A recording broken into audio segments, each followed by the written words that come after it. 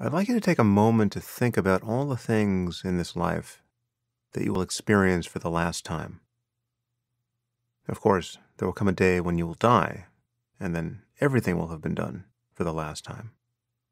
But long before you die, you will cease to have certain experiences. Experiences that you surely take for granted now. If you're a parent, when is the last time you will pick up your child, or tuck her into bed, or read her a story? Our youngest daughter still says aminals instead of animals, and though I'm a stickler for words, I am not correcting her. Each one of those is priceless. Now, thinking in this way lends a poignancy to everything, even to things that you don't like. Again, let's say you're a new parent, and you're getting woken up several times a night by your baby. That's brutal. But there will be a last time, and knowing that can change your experience in the moment. There's something sweet even about this experience. It's possible that you will miss this. We do everything a finite number of times, and yet we tend to take even beautiful moments for granted. And the rest of the time, we're just trying to get through stuff. You're just trying to get to the end of whatever experience you're having. Tim Urban, who writes this wonderful blog titled Wait But Why, often touches this topic.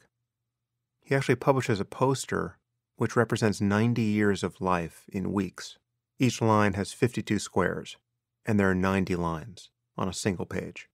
And the scale is frankly a little alarming to contemplate. Each week is a significant piece of 90 years, and you can put your finger on the current week in your life. You can see where you are, and then of course you realize you have no assurance of how many weeks you have left. Assuming that you have 90 years, certainly 90 good years, is generally not a safe assumption. What you can know, however, is that each time you do something, pleasant or unpleasant, that is one last time you will do it. And there will come a time when you will have done something the final time, and you will rarely know when that is. For instance, I used to love to ski, and I now haven't skied in well over a decade. Will I ever ski again?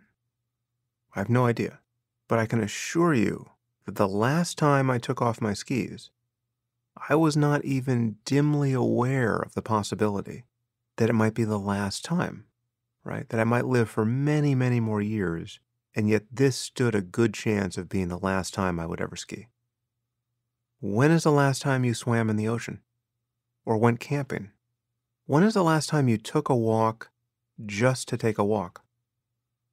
As you go about your day today, consider everything you're doing is like this. Everything represents a finite opportunity to savor your life. On some level, everything is precious. And if it doesn't seem that way, I think you'll find that paying more attention can make it seem that way. Attention really is your true source of wealth, even more than time, right? Because you can waste time being distracted. So this is just to urge you to take a little more care. When you meet someone for the first time and you shake their hand, pay a little more attention. When you thank somebody for something, mean it a little more. Connect with your life. And mindfulness is the tool that allows you to do that. Because the only alternative is to be lost in thought. And every time you notice that you're lost, that you're distracted by a thought about the past or the future, and you come back, you are training your mind. And it may feel like an effort at first, but eventually it's like continually waking up from a dream. And ask yourself, how much effort does that